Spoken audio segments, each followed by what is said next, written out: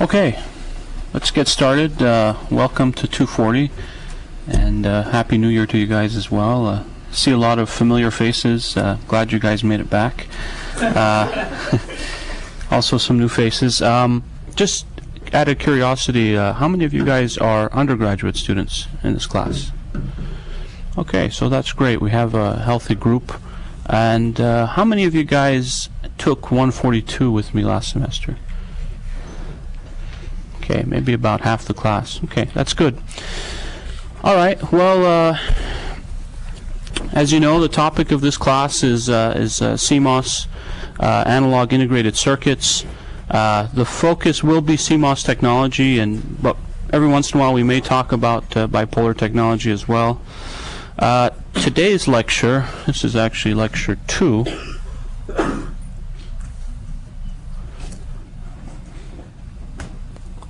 Today's lecture is going to start out with kind of an introduction to the course. It'll be light and easy, give you a little break. I know a lot of you guys are back from vacation and maybe miles away from here mentally still.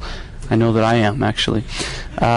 So we'll have a nice soft introduction today, and then we'll start talking about process technology for the second half of this lecture.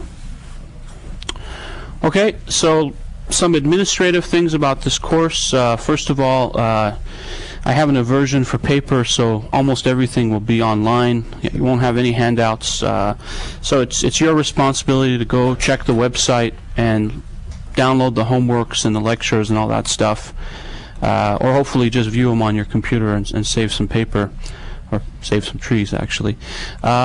If you this is the direct link to the website here. It's my personal website. This first one is my personal website. There's also a link to the class website from there in case you're having trouble finding it. There is no textbook for the course. It's going to be based on class notes. There are a lot of excellent textbooks out there, and I've listed them under the references on the website, and I also put them on reserve at the library. I encourage you guys to look through these different books. They all overlap partially with the material that we're learning in this class, so it's a good idea to look at those books. And office hours. So office hours are going to be also the same day as the class, Tuesday, Thursday from 1 to 2. If this time is not convenient for you, you can just make an appointment with me. Okay? Questions or comments? Okay, for those of you coming in late, there's plenty of room, so first row is all empty. Don't worry, I don't spit. Okay, questions about office hours? Okay, good. So how about grading? Well, 20% of your grade in this class is going to be your homework, and 5% of that is going to be class participation. Now the reason that we put in this 5% is, you know, this is first lecture that everybody's in here. You know, by lecture 5 or 6, we might be talking to an empty classroom. So I want to meet you guys. I want to see your faces. I want to hear your questions, and I want to get to know you in office hours too. So if by the end of the course, if I look through those pictures and I don't recognize you and I don't really remember, you know, ever talking to you, you're going to get docked 5%. So this is just to encourage you to be more involved in the class. Otherwise, the homework is very important. You're really not going to learn the material of this course unless you do the homework. And the homeworks, sometimes they can be very time-consuming. Other times they're really easy, no problem, just there to illustrate some concepts.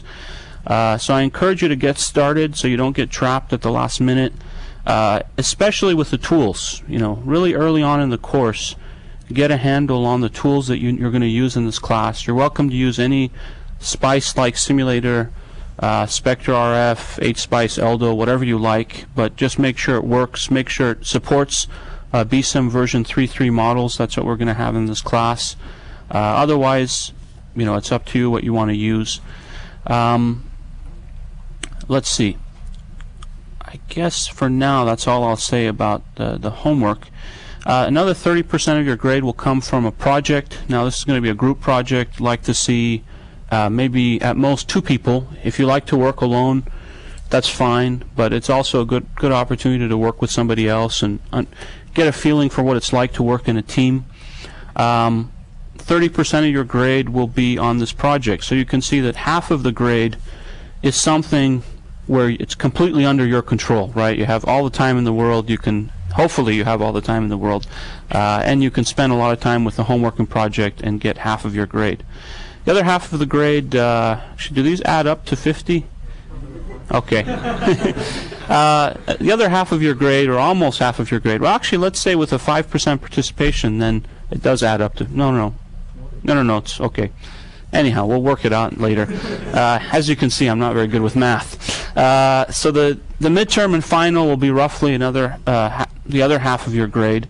I've tentatively scheduled the midterm for March 14th, and the final, of course, is set by university scheduling. Just to give you an early heads up, ISSCC is every year happens in San Francisco. This year it's February 5th to 8th. February 5th is actually a Sunday. Sometimes they have the short courses and things like that. So it's either Sunday or Monday when it starts. Oh no, Sunday there's a night session. But that week we're going to skip the Tuesday lecture. And I highly encourage you guys to go attend the conference. If you're serious about doing analog circuit design or circuit design in general, you really should go to ISSCC every year and take advantage of that. They have a discounted rate for students, so it's very reasonable. It's gotten a little more expensive, but it's still reasonable, and probably you won't even be paying. Your research advisor will be paying. And of course, you know, I've already looked up spring break, and I'm looking forward to spring break. So, okay. So, any questions about the administrative part of the course? Yes. Is the project going to be throughout the whole semester? No, the project will be the second half of the semester, and I'll still working on the project and making sure that our models are good, and hopefully once we go through a few homework assignments and get rid of all the bugs in the models, then we can actually assign a good project to you guys. Okay. Any other questions or comments? Alright, so basically you might be wondering, some of you, why even study analog circuits? It seems like the world is becoming more and more digital, and why is it that the world is really becoming increasingly digital? Well, one of the reasons is that, of course, it's the famous Moore's law that if you look at the cost of building a digital circuit for the same amount of functionality, it's decreasing rapidly, so about 30% per year. And it's really staggering when you add that up over the years. When you compound that over the years, it's exponential growth. It's like your retirement. Well, that's 30 times in 10 years. So if most of you guys probably 10 years ago did have a computer. Just think about what CPU clock speed was, how much memory you had, how much hard disk space you had. It's really, really amazing how much more powerful computers have become. I remember when I was a grad student, I'd go to talks and people would talk about decoding MPEG files. And at that time, you could not decode them in real time. If you took like the best workstation and decoded it, it would take like 3 times longer than the actual time. And so people were trying to find more efficient ways to decode an MPEG. Well, nowadays, if you're playing an MP3 file on your desktop or laptop, and you look up to see how much of the CPU it's taking, it's negligible, right? It's taking less than 1%. I mean, you can do it for free. So things have changed a lot. Just to give you a reference point, it's always good to talk about your first computer, because that tells people how old you are. My first computer had 4K of memory. That's right, 4,000 bytes of memory. Of course, it didn't have a hard disk or anything like that. So today, you go buy a computer, you can't get less than half a gig of memory, right? Even if you don't want it. So how does that compare with analog circuits? If you now go look through ISSCC past 10 years and you look at analog circuits, you realize that the same benefits don't apply to analog circuits. In fact, analog designers in many ways have been working really hard to deal with this constantly changing technology. For the digital guys, it's gotten better and better. For the analog guys, it's gotten harder and harder to build high precision amplifiers with lots of gain, with good matching, with good yield. That's because, as we'll see in this course, the cost per function is actually going to be constant for analog circuits. And some of the things that that you really are difficult to deal with are reduced supply voltages. So as you guys all know, as we scale technology, we also have to scale the voltages to keep the fields roughly constant to basically mitigate short channel effects, high field effects. And that means the voltage has dropped dramatically from tens of volts when I started in this industry, now down to a volt.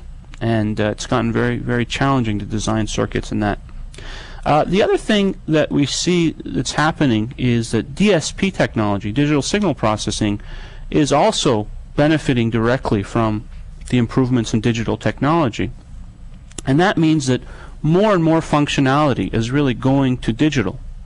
So, again, 10 years ago, a filter for a phone would have been an analog filter. Today, it's probably a digital filter, right? It's completely implemented in digital technology. So the question is, why is it that we're still studying analog circuits, So one reason that we are studying analog circuits is that no matter how good digital technology gets, we still live in an analog world, right? Or if you really want to get technical about it, and say there's quantum mechanics and that even our sensors are really digitized. Okay, we could get into a philosophical discussion, but for all practical purposes, the real world is analog, right? And so there's always going to be an interface from analog to digital. So analog designers will never go out of business because they still, at the end of the day, they have to convert information to digital. And that's not a trivial task. If you want to take an analog signal and digitize it, it's actually one of the hardest problems in analog circuit design. And if you go to ISSCC and look at the analog sessions, you find that that's actually a big portion of the analog papers today. Most of the analog designers in the world are actually working on analog to digital converters, and the opposite, digital to analog converters. Where else do we see analog circuits? Well, when it's in the critical path. So I'll ask you guys to give me some examples. Besides ADCs and DACs, can you guys think of some areas where analog circuits are still important? Okay, guys are quiet today. Remember, 5% of your grade comes from participation. So this is an easy way to get involved. Okay? So why are you guys in this class, right? I'll turn around and ask you, why are you taking this class? All right. So I'll ask Simone, since he's an experienced analog designer, why are you in this class? Or why do you study analog circuits? Make sure to use the mic.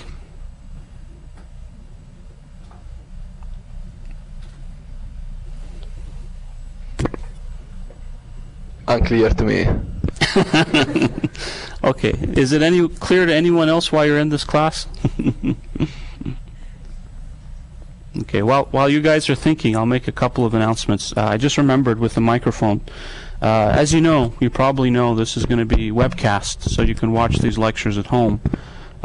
This year it's also going to be podcast, so you can download it onto your iPods or whatever you like. I don't think that includes video, it's just audio podcasting. So it's critical that when you guys participate for your 5% of the grade that you also use those mics, because it's really annoying if you're watching a lecture and there's a question and it's just that you don't hear it on the recording. Okay? So, back to the question at hand. Why are you guys in this course?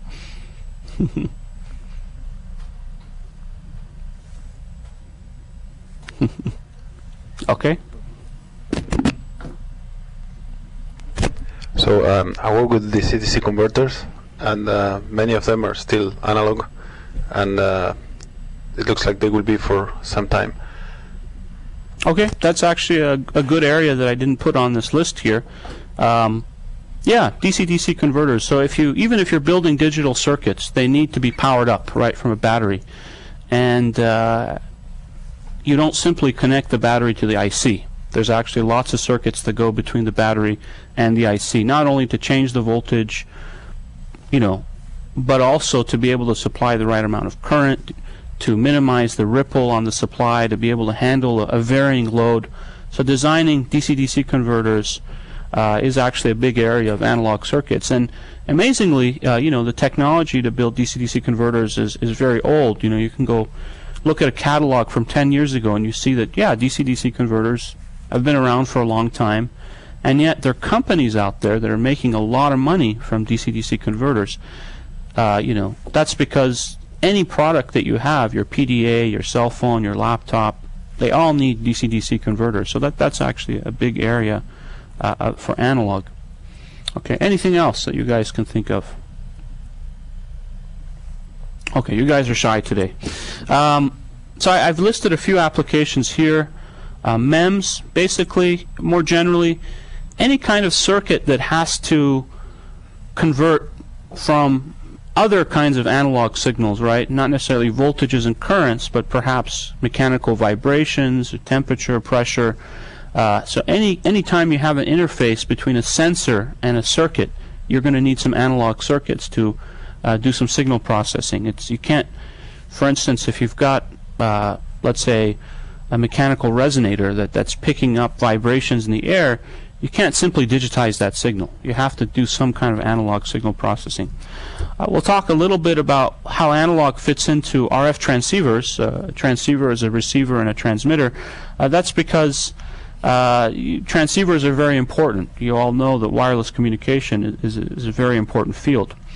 Another area is wireline communication, high-speed wireline communication. So the interface, let's say for your USB 2 cable, or your FireWire cable, or some other kind of link, that's essentially a digital system, right? Why would we care about it from an analog perspective? Well, if you go and look in there, the speeds are high enough and the interface is complicated enough that you really have to understand the terminations, the analog signal properties. You can't just treat it as a digital system. Okay, so it's always good to step back and review what really is the differentiation between a digital system and an analog system. And I wrote down a few ideas. If you guys have some, let me know. We'll add them to this list. Most obvious is, of course, the abstraction. Digital circuits have a very nice abstraction, basically zeros and ones and Boolean logic. Nowadays, most people don't even deal with digital at that level, right? You deal with it basically at the architecture level, where you talk about registers. For instance, you could specify a system using register transfer logic. What's the abstraction in analog circuits, right? It's a kind of an interesting question. Progress is made by making abstractions, right? If you tried to go out and design a circuit and you didn't make any kind of abstractions, you'd be in trouble. You'd have to consider, right, everything we know. You'd have to consider quantum mechanics. You'd have to consider thermodynamics. You'd have to consider, Maxwell's equations, Schrodinger's equations. It'd be ridiculous, right? You couldn't do anything. You'd be stuck. So you have to make some kind of abstraction. You have to say, well, I'm going to treat everything below this line with this black box, right? And in analog circuits, the abstraction is actually your device models, right? Your transistors are your building blocks, and the way you understand your transistors is that these transistors are described by some model. Now, in your first circuits course that you took, probably the model you used was something like a square law model for a transistor. We're actually going to use that model partially in this class as well. It gives us a lot of insight. It's very simple. But if you're going to do any kind of serious design, you have to use something more sophisticated. Today, that's some kind of transistor model. Often it's a BSIM model. BSIM is as most of you know, is basically a standardized model that has hundreds of parameters that describe the transistor behavior.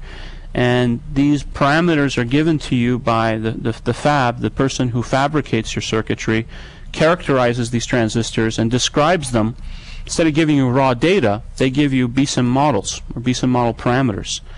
And your simulator knows how to interpret those parameters and can simulate circuits for you. Now, BSIM actually has a long history. It started here in Berkeley. In fact, the B in BSIM does stand for Berkeley. But, you know, if you try to use that as an abstraction and you go look at basically the BSIM manual, it's a thick manual. You can read through it. There's hundreds of equations in it. And then you might be unsatisfied and you want to actually look at the source code. It's available on the internet. You can download it. It turns out it's a few thousand lines long, right? So our abstraction for a transistor is actually a few hundred equations or a few thousand lines of code, right? That's pretty tough. And I think in some ways that is the first reason why analog designers are respected and they get paid so well, is because they can deal with complexity. Of course, we're not going to go and look at all those equations in detail. We're going to learn how to abstract away a lot of that detail. That's because what we're really interested in is oftentimes in this course the small signal behavior of the transistor. We're going to be dealing with linear circuits, and you don't need thousands of equations to understand the small signal behavior of a transistor. Okay? Now, in this class, it's really the transistor that reigns supreme. If you take other courses that are analog courses like 247, you're going to be building analog systems, and again there's going to be a level of abstraction. You're going to basically think of analog circuits in terms of OTAs and op-amps, and you're not going to spend too much time thinking about what's inside those op-amps. You're going to just assume that you can design an op-amp that meets a given spec, right? So what you're going to get from this course is, if someone gives you some specifications for an op-amp, this much gain, this much settling time, right, this much accuracy, this much noise, this much offset, you can translate that into an actual design. So that's the skill that you're going to learn in this class. Okay. A couple other things to note. Today, if you do digital design, it's highly automated, especially if you're doing non-critical speeds, or let's say moderate speeds. That means you write some code, you push a button, and out comes a chip. You know, so really a good digital designer doing that level of design is really someone who understands all the tools and the interactions between the tools and knows how to get the tools to give you the right answer.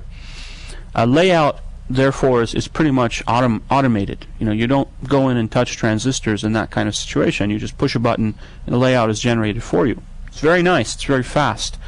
Analog, though, by and large, is still handcrafted layout, and analog designers take pride in the way they do their layouts, because the layout has a big impact on how the circuit actually performs.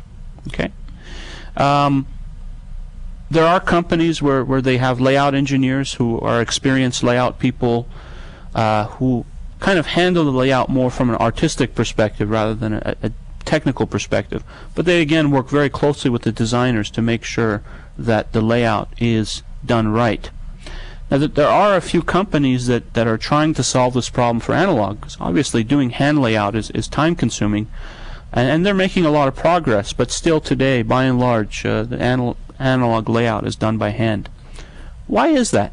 Why do we do analog layout by hand? Seems like a no-brainer. I can give you guys a project to go home and write an automated layout routine, right? Given a bunch of transistor sizes, you can come up with an automated algorithm, right, that generates a layout for you. Okay, why is it that we spend the time to actually do this by hand? Okay. Yes? The actual positioning and the distances can be important, and matching between two sides can be important, and sometimes it's hard to get that intelligence into an automated system to know what is important to be placed close and what isn't important to be placed close, and things like that. Yeah, the key word is matching. So matching is very important in analog circuits, and we'll talk about that a little bit this lecture and probably next lecture. Also, the parasitics are huge, very important, right? So when you do analog layout, if you lay things out in a stupid way and you put one transistor really far away from the transistor that's driving it, you're going to end up with all this parasitic, and it's going to really impact the performance of your circuit. And those parasitics, you can estimate them now in an automated way, so that you can extract capacitance and resistance, maybe even inductance for really high-speed applications. But the extractions are not very accurate. Their accuracy is on the order of 20–30%, and they're also very time-consuming. So to do an extraction for thousands of different possible layouts, very quickly the different number of combinations explodes and makes the layout very, very time-consuming to do in an automated fashion. Whereas for a person doing layout, if you have 100 transistors a layout and only 10 of them are really important, you're going to spend all your time with those 10 transistors, and a machine doesn't really know a priori which transistors are actually important. Okay. Now, many of you guys took 142 with me last semester, and you got some experience with RF design. So another good question is, what's really the difference between analog and RF? Okay, and basically, kind of joking, you could just say RF is analog, but you've got inductors, right? That's the big difference. But there's a lot more to it than that. In RF circuits, usually we're dealing with narrowband signals. So somebody modulates a signal, and the modulation is actually much less than the carrier frequency. So you might be transmitting a gigahertz, and you have 100 kilohertz of modulation or megahertz of modulation. So for all practical purposes, your signals are narrowband. And that's actually really nice because you can use tuned circuit techniques. You can put inductors, resonate out capacitances. That lets you push your transistors to higher frequencies than you would be able to otherwise. And so almost all the circuit techniques are in some way sinusoidal. So frequency response is very important when you're dealing with RF circuits. Another big difference is in RF circuits, the impedance levels tend to be very low, right? Everybody knows universal 50 ohms, right? Or 75 ohms, if you're dealing with cable. Why is it that we use low impedances in RF circuits? Okay. Anybody? Well, part of the answer is written on this slide. Come on, guys. You guys have to participate. It's no fun if I do all the talking.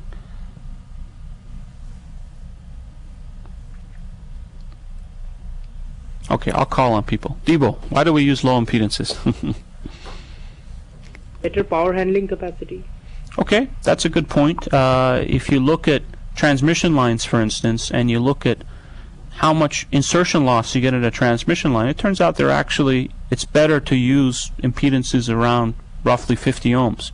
The other answer, which I've written on the slide, is for wideband operation. The lower the impedances that you use, the smaller your RC time constants are going to be, right? And since RF signals often interface with the external world where you have lots of capacitance, it's nice to use low impedances for that reason. Now, analog circuits, on the other hand, like high impedances for voltages or very low impedances for currents.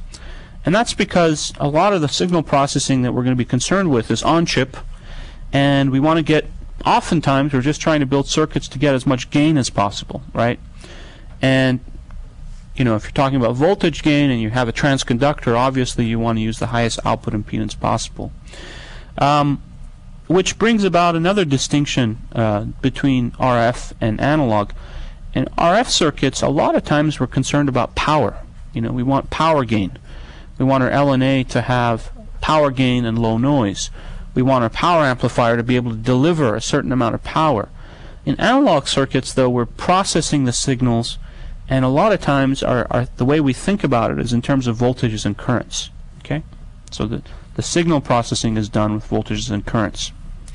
Another huge distinction between analog and RF is the idea that if we're going to digitize our signal anyway, right? In fact, I'm going to do a lot of analog signal processing, then I'm going to convert it to a digital bit stream, right? Well, that gives me the flexibility to discretize the analog signal. In other words, I can sample my analog signal, and I only care about those samples. By the sampling theorem, we all know that we can reconstruct a band-limited signal, right? And so I can process my signals in a discrete time fashion. That's a big distinction between analog and RF, and we'll take advantage of that in this course. Okay. Questions or comments?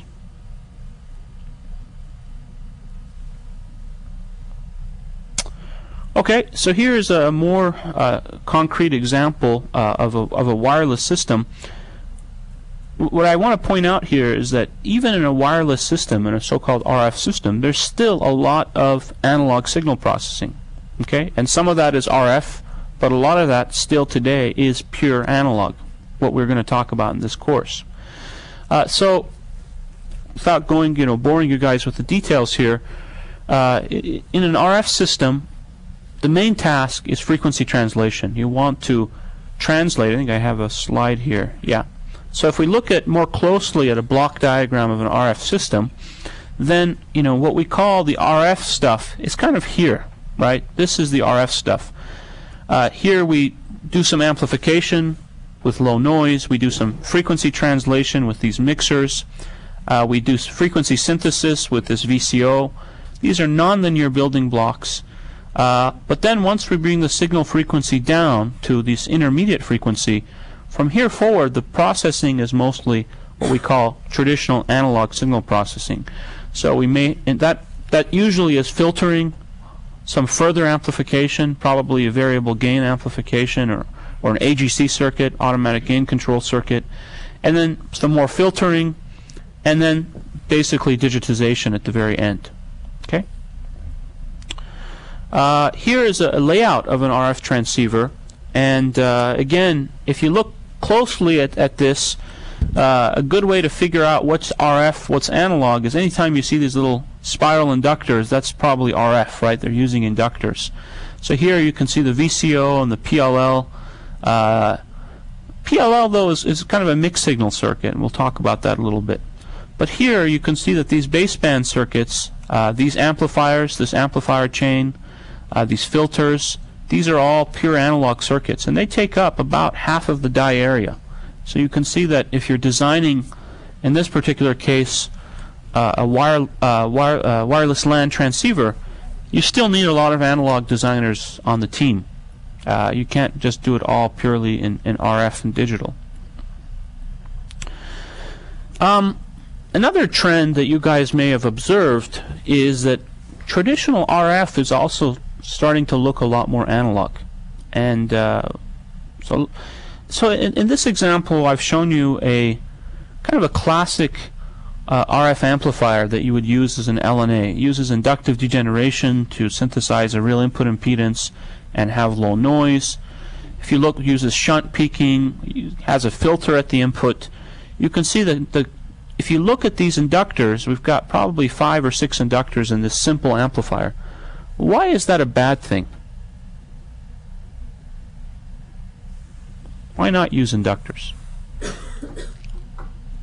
Take up space? Yeah, they take up a lot of space. If you look at this layout again, you can see these little empty spaces here with, where this inductor is. That's a lot of area. And you're also pretty much prevented from putting anything inside or around these inductors. You like to keep them clear. So the typical area for these inductors at these frequencies might be, let's say, 150 micron squared by 150 micron. So that's quite a bit of area. If you go to an analog solution, so here I'm using shunt feedback to basically synthesize a low input impedance. I just need to use resistors, okay? And resistors are much smaller than inductors. So this, if you compare the layout of this to this, it might be 3, 4, 5 times smaller. What are some of the other benefits of using analog circuits as opposed to this circuit on the left? So here's a question for those of you guys in 142. What are some advantages for the analog solution? Maybe somebody who hasn't answered yet. Yes? The analog is broadband? That's right. The analog is broadband. That's a good point. This circuit here, because it uses so many inductors, tuned circuits, You have multiple LC tanks. You have to make sure they're all tuned to the same center frequency. Any kind of process variations is going to basically make it difficult for you to do that. Any kind of routing parasitics as you go to higher frequencies is going to impact the amount of inductance you have. The analog circuit, though, is pretty broadband, and as long as the bandwidth is larger than what you need, you're set. Okay. How about some other advantages for the analog circuit?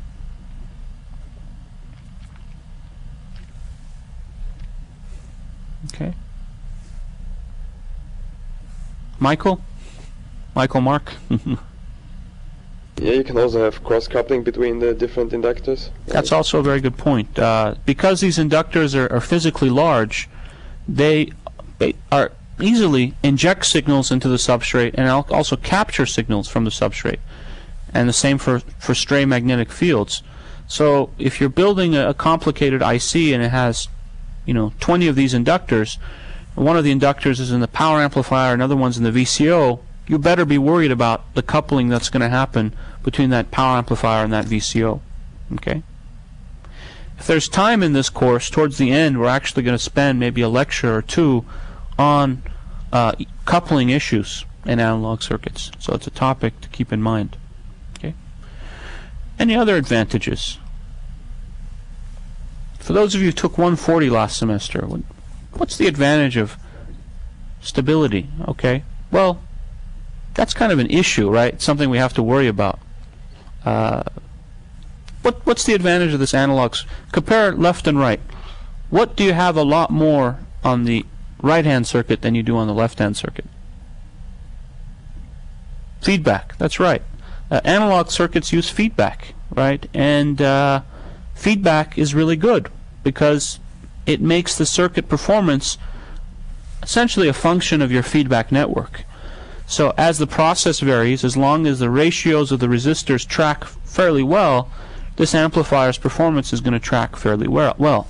The circuit on the left essentially is open loop. Now, it does use some local feedback, right? It has this degeneration inductance.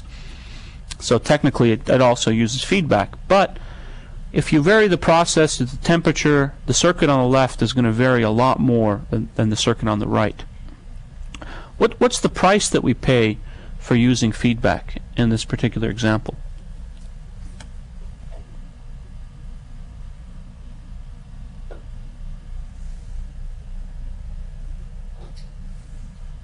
Your FT has to be a lot higher than whatever your bandwidth is. That's right.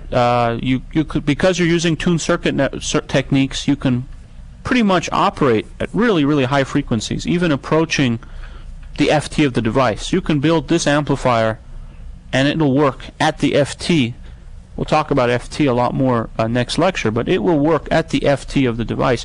The right-hand side circuit, though, has to operate at some fraction of the FT. Why is that? Why do we have to operate a fraction of the FT? Maybe somebody else. Yes? You tend to have a constant gain bandwidth product. Well, let's say I didn't need a constant gain bandwidth product.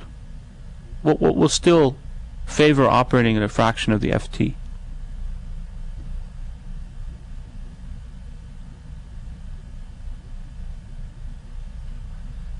Anybody else want to take a stab at it? And use the mics. Noise. Noise. Let's talk about noise later.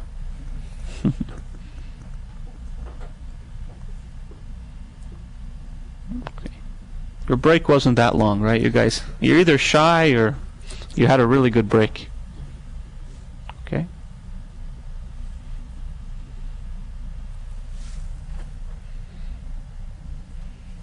Anybody else? Come on, you know the answer, right? You guys all took 140. Anybody?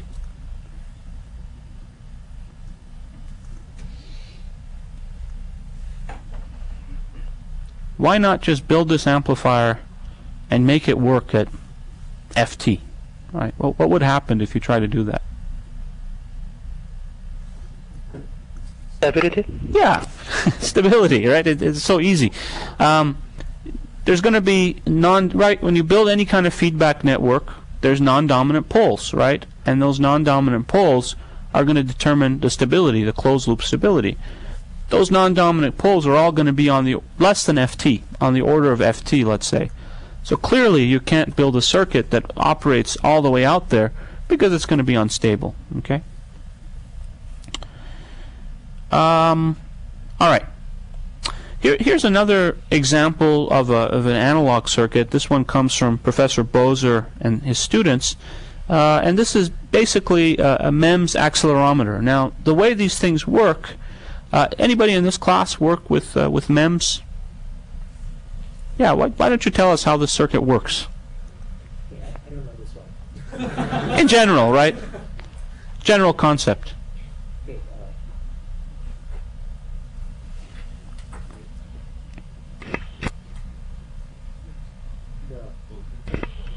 the displacement of the proof mass is capacitively sensed, and then that signal, usually a current, is then translated into a voltage and then digitized. That's and, right. and it's That's right. used in a feedback loop. They use force feedback to suppress the motion so that you get better linearity. Basically, you don't expose yourself to the Duffing linearity of the spring system. Okay, let me draw a picture for what you just described. So the idea is that you're going to build a structure like this that has these fingers, and this is going to be a polysilicon structure. So in fact, this is really just a capacitor, right? And the capacitance is a function of basically the spacing between these fingers. So if you have, let's say, a displacement in this direction, the capacitance will change a little bit, right? Because it's mostly lateral capacitance here. But if you have a displacement in this direction, you can see that this is going to get close here, further here. The capacitance between this node and this node really is a function of the displacement, right? And so the idea is that I want to sense how this capacitance varies. I want to build a circuit that can sense the change in this capacitance. Now that's an analog circuit. It's not easy to do that directly with digital circuits. And in fact, we can improve the performance of the structure, as you mentioned, by using feedback. So instead of basically just letting the structure move around on its own, what you can do is you can use feedback and force the structure to always be in a given position, in a fixed position. And then you can use how much force do you need to impart on the structure to keep it into a fixed position. By knowing that force, then you know exactly how much the structure is accelerated in a given direction, right? And what's amazing, let's go back to the slide. What's amazing about this kind of circuit, you can see here it has, it can sense different axis displacement, x-axis, y-axis, z-axis, is the precision of these circuits. These circuits can actually detect motion on the order of angstroms. So movement on the order of angstroms can be detected by these accelerometers, right? It's amazing. How do you do that? Well, take this course and understand how you build analog circuits that have the required level of noise and linearity to process those kinds of tiny signals. In fact, it's below angstroms, right? What do you have a number for us? What's a typical resolution?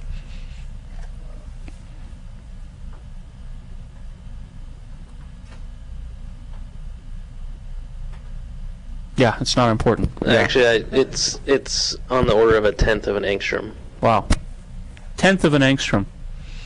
Pretty amazing, right? Typical atomic spacing, right, is on the order of angstroms. So it's basically detecting something on the order of the radius of an electron, the classical Bohr radius of an electron. Okay. How about some other reason? How many of you guys here consider yourself digital designers? Okay. Just one person? You don't have to be shy. We won't beat you up. It's okay to be a digital designer. Okay. Well, good digital designers definitely need to know some analog. And one of the reasons is that, classically, if you look at a digital designer, the model of a transistor they use is something called the Bush model of a transistor. In other words, they say a transistor is a switch. It's either on or it's off, right? If you look at a modern transistor, right, you need something a little more sophisticated. It's not going to do, because it's basically hard to turn off that transistor. It likes to leak. The gate is leaky because you use a thin oxide, and it's also the drain is leaky because, you know, you're basically going to have subthreshold conduction, and that's going to impact your design. So a modern digital designer who's actually designing at the transistor level really also needs to understand the properties of that transistor. And as we've mentioned, you know, these medium frequencies, digital designs are just push button, but cutting edge design, or designing for a critical path, really does require sizing transistors and going in and carefully examining propagation delays through networks, things that are very similar, analogous to what we do in analog circuits. If you're designing I already mentioned this, I'll say it again, if you're designing digital circuits that have to drive anything off chip and your clock frequency is on the order of a gigahertz, you're going to basically have to know your transmission line theory. You're going to have to think about step response, ringing, all the good things that we talk about in this course and other courses are going to come into effect in those digital circuits. Something which is much newer, a new concern for digital designers is matching. Traditionally, digital design, matching is no problem, but as you've made these transistors smaller and smaller, the actual doping in the transistors has gotten to be to the point where a few dopant atom fluctuation results in a large fluctuation in the VT of a transistor, right? If you're using a very, very small area and you calculate, let's say in a small volume, in fact, let's see if we can just back of the envelope do a calculation here. Let's say I have a tiny transistor, has a dimension of 0.5 micron by, let's say, 0.1 micron, and let's say I want to dope this at 10 to the 18, okay? And let's say my dopants are going to go in also, I'm going to round off here, let's use 1 micron, and here let's use 1 micron, okay? So what's the volume of this guy? The volume is 1 micron times 1 micron times 0.1 micron. So that's 0.1 times 10 to the minus 6 times 3, or 10 to the minus 18, right? So if I invert this, I get, so this is 1 times 10 to the minus 19, so 1 over the volume is 10 to the 19. So if I were to put one dopant into this volume, the density would be 10 to the 19. But this is per meters, not per centimeter, right? Okay? So the conversion factor is 10 to the minus 2 cubed, or 10 to the minus 6, right? So per centimeter, this is still pretty healthy doping, right? As you shrink this volume down more and more, very quickly, you know, this dimension shrinks, and you get into the situation where instead of having 1 million dopant atoms, you end up having just hundreds of dopant atoms, okay? And then when you basically fluctuate just a few atoms, you find the threshold voltage fluctuates considerably. So if you're dealing with new technologies, let's say below 45 nanometers, then fluctuation of dopant atoms is a huge effect, okay? So that's one issue. So your VT of your transistor is going to be a strong function of your doping. What's going to be another issue for your transistors if you're building really, really tiny transistors? Yes. Source channel effect. I'm sorry? Source channel effect. I'm sorry, can you say that? Source channel effect. Source channel effect? Yeah. What do you mean? Short channel. Okay, yeah, of course, we got to deal with short channel effects. That's I've had to deal with that for 10 years. But another thing that comes out is basically as you make these dimensions smaller and smaller, and I build a transistor, right? I may draw it like this, but what I actually get is something like this, right? So the roughness, the line edge roughness. So as you make things smaller and smaller and you approach, let's say, nanoscale, then these kinds of natural variations that occur in real structures are really going to start to be important. Over here, for a long channel transistor, you don't even see it. It's so small. Okay? So digital technology today, for the first time, is getting to the point where you have to worry about these kinds of variations. If you're going to design, you know, a megabit of memory, and you want a good yield out of that memory, you better worry about matching issues, okay? Process variation. Okay, what's another important, so you know, I asked you guys how many of you are digital designers. Only one person kind of raised their hand. So let me ask another question. How many of you guys feel comfortable with doing digital and analog design? Okay, I better see more hands up. How many people feel comfortable doing digital design? How many people have taken 141? Okay, you better feel comfortable doing digital design if you've taken 141. The reason that it's increasingly important to be adept at digital design, even as an analog designer, is you better take advantage of these so-called free transistors, right? You've got this 90 nanometer process, you put down an inductor, and let's say the area is 200 microns by 200 microns. You better have a good reason for using that inductor, because you know what? You can build a microprocessor in the same area. So, a microprocessor and inductor, right? LDI-DT squared, you know, LDI-DT or a microprocessor, right? So if you can eliminate that inductor and do some more signal processing with that microprocessor, it's a win. It's a win because even though the area may be the same today, in a couple of technology nodes, the area is going to be much better for the digital, and the power is going to be much better for digital, right? So there's this concept of digitally assisted analog, and if you look at the websites for a lot of research groups around the world, it's kind of a catchphrase that people are using, but it's actually true, it's real. What's happening is people are realizing that to build good analog circuits sometimes involves a lot of digital circuits. In other words, the digital circuits can be there to aid you in achieving your analog functionality. There's some really obvious things. So for instance, if you're building this amplifier and you find the one on the left here, and you find that actually the resonant frequencies are a little bit off, what can you do with digital circuits to compensate for that? Well, you can just have some capacitors and you can switch them in, right? You can have an array of capacitors which are, let's say, binary weighted, and you can switch them in and out to get the right resonant frequency. Okay, that's a very simple example. You can do that with an oscillator to get the tuning frequency right. You can also use digital circuits to tune out offsets, right? So instead of spending all this area and power to build an amplifier that has a very small offset voltage, right? Let's say you're targeting a millivolt of offset voltage. Well, instead of using these huge transistors and all this current, as we'll see in this class, what you could also do is just measure the offset and subtract it from the input. And if you're in a system that's discrete time, that's actually very simple to do. Even in continuous time systems, you can do variations of that. So what we find is, at one level, we see that digital functionality is increasing in analog circuits.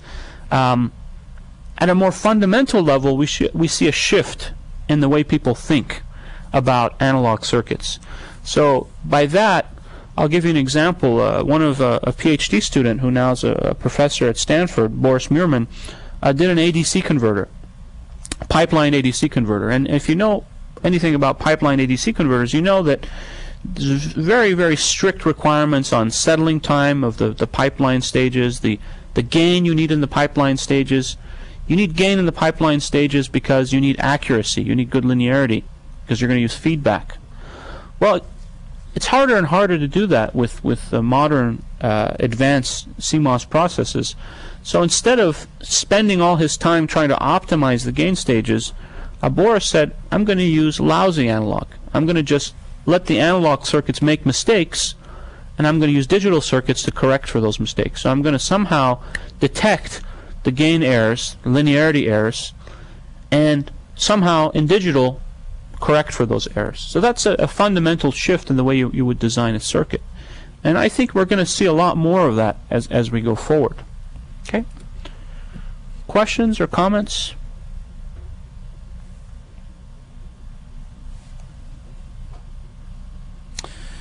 Okay, I think I said this already.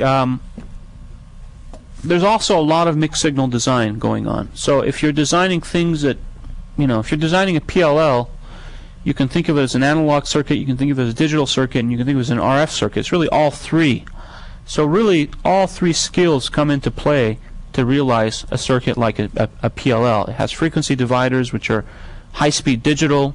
It has filters, which are analog circuits, op-amps, which are analog circuits, and so on. Okay, so with that introduction, here is a syllabus for roughly some of the topics that we're going to cover.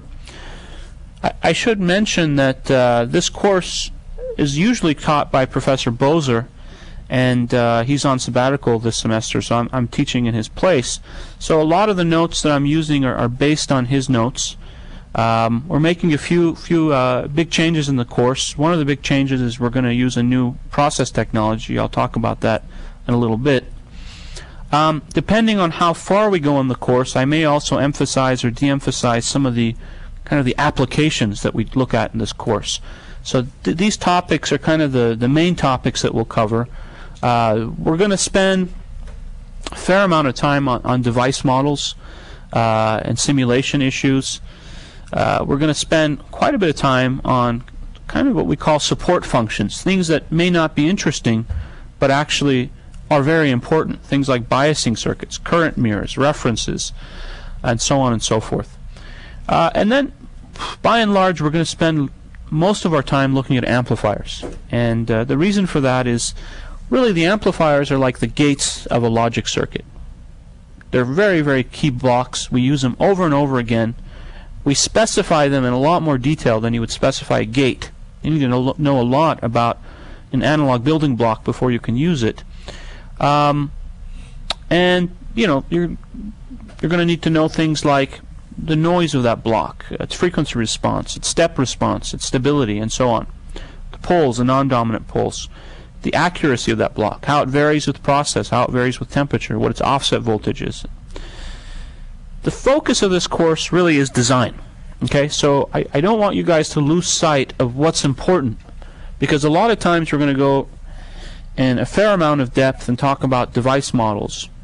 That's not the focus of this course. The focus of this course is design. We're going to pick up the pieces that help us achieve good design. So let me contrast this course with some other courses that you've taken or that you may take.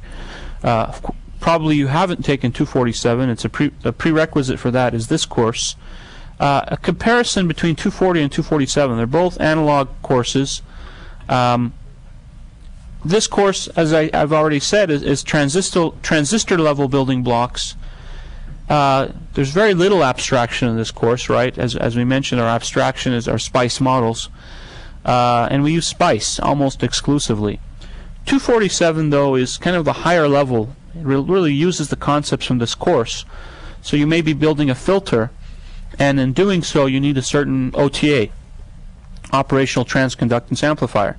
Well, how much gain do you need, right? What's the noise? That's kind of 247. You come up with the specs, and then the role this course plays is it basically we teach you how to design an amplifier that meets those specs. So in 247 there's a lot more abstraction. You use behavioral models, use block diagrams, use something like MATLAB or Verilog A to do your design. This course, it's mostly SPICE. Okay. Questions or comments about that? Who has taken 247 incidentally? Okay, a couple people have already. Okay. All right. Well, how about this course versus 242? I think we've already covered this distinction. Since a lot more people came in the class, I also want to get a sense again of how many of you have had 142. It looks like maybe a third of you have had it. Well, if you suffered through 142, the good news is that it will help you in this course. one area where it really will help, where there is some overlap, is noise. So we covered noise pretty extensively in 142. 240 noise is also going to be a big concern, so we're going to review the noise, and for those guys who've taken 142, you can basically go to sleep while we do the review. The focus will be a little bit different. We won't be using noise figure, for instance, in this class as much, if at all. But you know, the fundamentals are the same, so you have a little bit of edge there. Also, you know, really the background, the course you should be concerned with is 140. Anyone here not have 140? Okay, you guys are grad students. I don't need to worry about you guys. You've taken equivalent courses, I'm sure, before, right? If it's been a while since you've taken 140, you know, review your feedback theory. You know, go through the book. We're going to cover a lot of that again in this class, but obviously it'll be much faster. It'll be a quick review, and we'll use those concepts. Another note, just for those of you who haven't taken 142, there's a very good likelihood that I'll merge 142 and 242 into one course.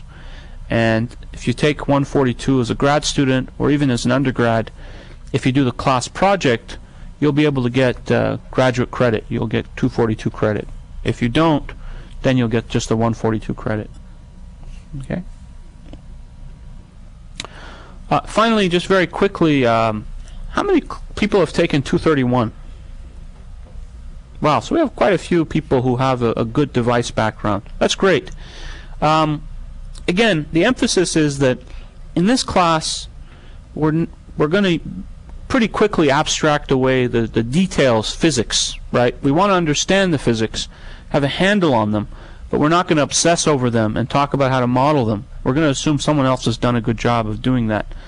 What we're going to do is basically, you know, in some ways it's funny. The only place that really concerns us is when we're doing the DC operating point of a transistor, right? That's where we need the full-blown IV, CV equations, mostly IV equations for DC operating point. And really, when we're doing design, we need small signal models. So what we'll find in this course is we're going to use the simulator to tell us the small signal parameters, right? We're not going to try to calculate those from a simple square law model, which is going to be grossly inaccurate. But once we do that, we can do hand analysis. So really, what I want to emphasize in this course is hand analysis. You know, good analysis of a circuit to understand the trade-offs in the design. And for the most part, the large signal relationship that you need is going to be abstracted away in the SPISM model that we're going to use. So if you've taken 231, it's going to help you to understand the modeling issues, and we'll review those very quickly in about one or two lectures. But the focus is on design, right? Okay, and I say that because it may be a little bit confusing and a little bit frustrating, because we're going to start out with the models, right? We have to, but that's really the only place we can start. And you might get a little bit bored. You might say, well, I know this stuff. Or you might say, you know, this is not why I'm taking this course. I took this course to do design. Well, unfortunately, we have to start there, and it's very important to start there, because another distinction I would make between a good analog designer and just an okay designer is an analog designer does understand the models very well. You know, I'm actually very involved with the modeling community, and when I visit companies to talk about modeling issues, typically I'll meet their device physics kind of people, their process people, and then in the audience I'll see a couple of really good analog designers, and they will be just as knowledgeable about the modeling issues as the process people. Of course, they have a different perspective, but they understand the physics. So I really encourage you guys to also spend some time and understand these important issues throughout this course. Just a quick reference. It's listed under the class website, but a really good book is written by Yanis Savidis from Columbia University. It's something like, let me see if I can come up with the title. MOS transistor physics, or... Very good. So somebody is familiar with this book. Operation and Modeling of the MOS Transistor. I put down the 1999 edition here. To be honest, the first edition is my favorite. It's the units especially are much more relevant in that book. It gives you a good perspective on the scale of analog circuits. But this is a very good book. It's written for you guys, for the analog people, right? You're the target audience, not a device physics person. So he never talks about the band diagram, right? And basically gives you a very, very in-depth, complete understanding of the operation of MOS transistors. And he builds it up very nicely, 2 terminals, 3 terminals, 4 terminals.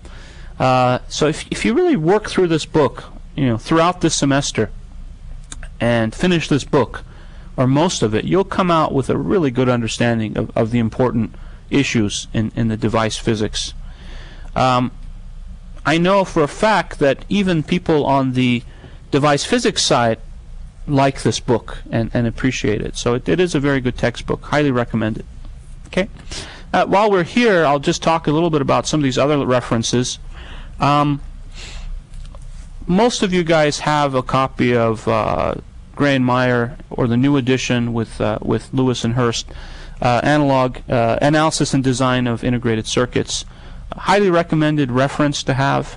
I won't be using it specifically in this course, but basically, if you're serious about analog circuits and you're at Berkeley, you should probably work your way through this book, right?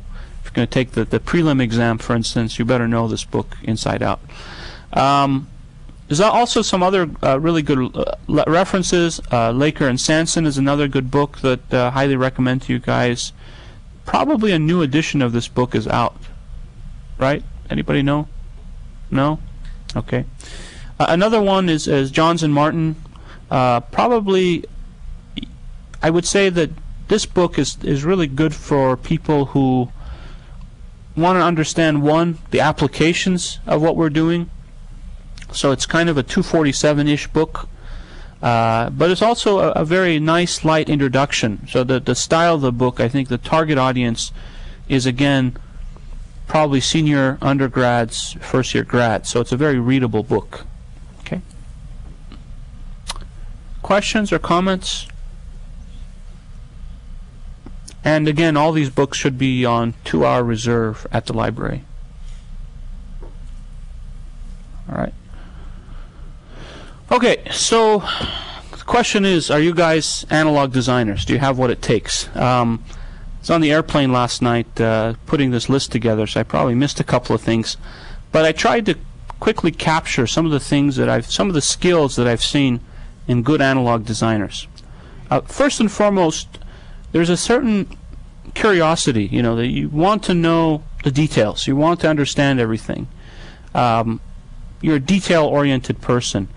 I think the key to being a good analog designer is to be worried about things, but also to know when you can stop worrying, right? I'll give you a quick personal story. I met an analog designer who could just do layout at an incredible speeds, and I looked at his work and it was sloppy, right? I was just disappointed. It was really sloppy, and I went and I complained to him that, hey, your layouts are really sloppy, and he said, you know what, it doesn't matter. The stuff over there, it doesn't matter. The frequency's low enough, I don't have to care about it. I've spent all my time on this layout, and that layout was a work of art, and that was for something that was critical. So in some ways, a good analog designer is a perfectionist only when it matters, right? You don't waste your time on little details, okay? At the same time, you don't assume that little details are unimportant, right? Hate to use these kinds of expressions, but the devil's in the details, right? Example of that in analog circuits is biasing, right? Now, my students, and I know a lot of you guys out there, when you design circuits, you think, oh, I'm in a university environment, biasing, I'm just going to take a pad out and I can bring in my external bias, right? So you're lazy. You don't spend time doing a good job on the biasing. And a lot of times you get burned because you pick up noise on that bias line, or turns out to be really noisy, so you have to go out and buy a really low noise bias source. And in fact, if you had spent time on the biasing, you might have come up with some innovations in the biasing, right? So you don't just automatically say, oh, biasing is not important. You take it into account. You look at the process variations, the temperature variations, and you might realize that the proper biasing of the circuit is actually key for it to make it work, to give it good yield, to give it good production capability. So you have to be detail-oriented. You have to think about all these unpleasant things. Unfortunately, a lot of these unpleasant things aren't really in the model, right? So substrate coupling is not in your model, right? You can try to do substrate coupling analysis with tools that try to do it for you, but it's very painful and very slow.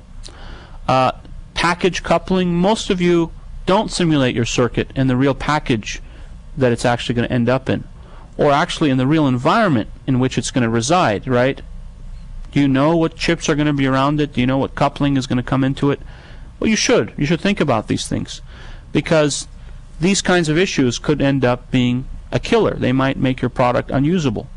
And if you design a circuit and it works in your lab and your customer puts it in his circuit or her circuit and it doesn't work, boy, you're in trouble.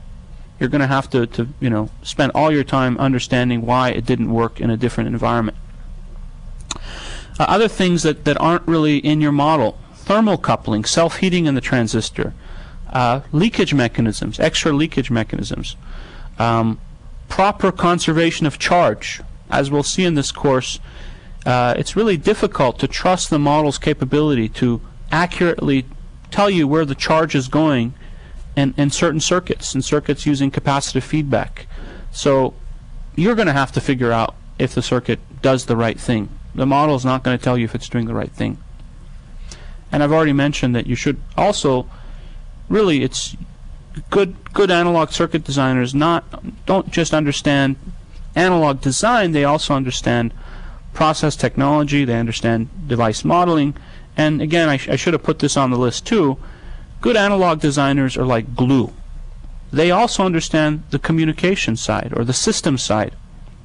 So a system person is telling you need to meet these specs.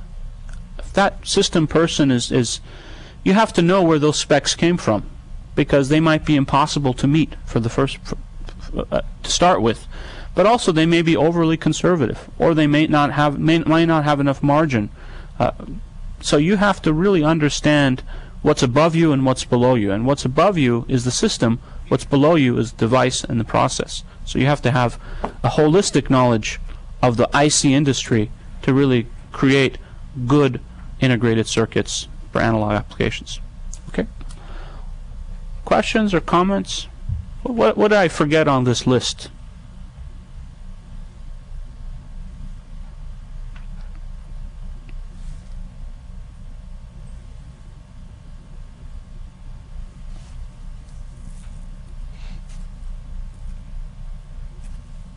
I'm sure I left out a few good things, but okay, so let me just quickly have a few minutes. We can get started on lecture 2. Before I do that, let me just make sure that there are no kind of general questions about the course.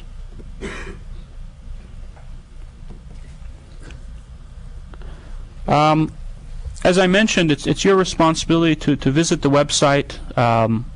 If there are any important announcements, I'll try to put them up here at the top of the site. Check the homeworks link. Nothing is there now. Actually, why is there problem set 1? It's nothing. It's actually a fake link. I haven't made up problem set 1. I'll have the lectures for you guys, PDF files available. Also, I'm going to put today, if I don't forget, I'll put up the device models that we're going to use in this class. And I want you guys to really start with the models early. Simulate them, play around with them, get to know them very well. They're going to be your friends this semester. Okay? All right. So lecture 2, we're going to spend a lot of time talking about CMOS technology, and in particular we're going to talk about passive devices, resistors, and mainly resistors and capacitors. Okay? Important question, again, why do this all over again, right? Most of you guys know this stuff. Well, the key issue is perspective. We're going to look at this with a different perspective. We're going to try to come up with the metrics that are important in analog circuit design. So if you look at a transistor, if I give you a transistor, right, either data sheets or a model, what should you be concerned about, right? And a lot of it is going to sound very familiar to you. Some of it will be new for some of you, but we're going to care about things like current efficiency. In other words, how much gain can we get out of a transistor for a given current? We're going to look at speed. How fast can we operate these transistors? How much gain can we get out of these transistors? And how noisy are these transistors? So these are going to be the metrics that we're going to focus on. We're also going to spend about a lecture and maybe a little more on kind of the non-ideal effects in these short channel devices. So we're going to very quickly discuss why the square law model is not valid. It's a good point to start, because if we know what's wrong with it, we can focus on how to fix it. We're going to talk about what kinds of models we use for circuit simulations. So we're going to review aspects of BSIM 3.3. Again, we're not going to go into details of how the model works. We're just going to review the aspects of it. And again, we're going to focus on a model that we can use for design. So a methodology for using models that allow us to do design. Okay. Let me say a few words about our process that we're using in this class. Up to now, this class has been using a 0.35 micron process, and it seemed like the right time to shift to basically a more realistic process that you guys would use. 0.18 micron is what we would say is a very mature process. It's a mature, widely available, reasonably priced process that you would use for analog circuit design. Now, of course, if you go on work, you can also use 0.13. You can also use 90, and if you're really lucky, you can also use 65 in today's technology. So why is it that we're going to focus on 0.18? Well, for one thing, one of the big reasons this class has used 0.35 in the past is that we want to focus. This is a teaching model. We want to teach you how to design circuits without worrying about all the details that you would have to worry about in real life. You'll get paid good money to do that once you graduate. For now, we want to stress the fundamentals. And if we go to finer line technologies, especially voltage headroom becomes a big issue. Okay, so using something mature like 0.18 will let us get around those issues. We're not going to use other technologies, including bipolar, silicon germanium, HBTs. We'll talk about them once in a while and compare and contrast them, but the focus will be CMOS technology. The model that we have available to us in this class is somewhat experimental. Unfortunately, device models are very proprietary, and I can't just give you a real transistor model that I have, let's say, from ST Microelectronics or TSMC, because that's proprietary. Have to have all you guys sign NDAs, and basically who knows what's really inside those NDAs. You're basically selling your soul when you sign those NDAs. But so what I did is I did a little search on the internet, and I found that Peter Kingett, Professor Kingett at Columbia, has put together a 0.18 model based partly on reality, but it's an instructional model. He pretty much put it together. And the way he did that was on the Moses website, they have postings for basically process variations of threshold voltage and mobility and other key parameters in a transistor, and by using that variation, he's put together a model that has corners, basically. And by corners, I mean you can actually talk about this a little more next lecture, but you can simulate your devices at different process corners. A slow corner, a fast corner, a typical corner. You can change the temperature, and hopefully everything works out well. So I've modified that model slightly. I noticed that the output impedance of that model was a little bit too nice. I wanted to make it more realistic, so I've made the output impedance basically have breakdown effects. We'll talk about that next lecture, or the lecture after that. But other than that, it's the model that comes from him, and there's a big header in the file that explains how he put this model together. If you're interested, have a look at it. It's the first time we're using this model, so there may be a few bugs. We'll have to uncover those together in homework 1 and 2, hopefully way before we get to the project. But I encourage you guys, especially the ones of you who are more experienced, perhaps the ones who took 142 and did the project. You've gone through this process already of working with an advanced model, and you have some more insight. So help me out. Let's make sure this model is good for this course. Okay.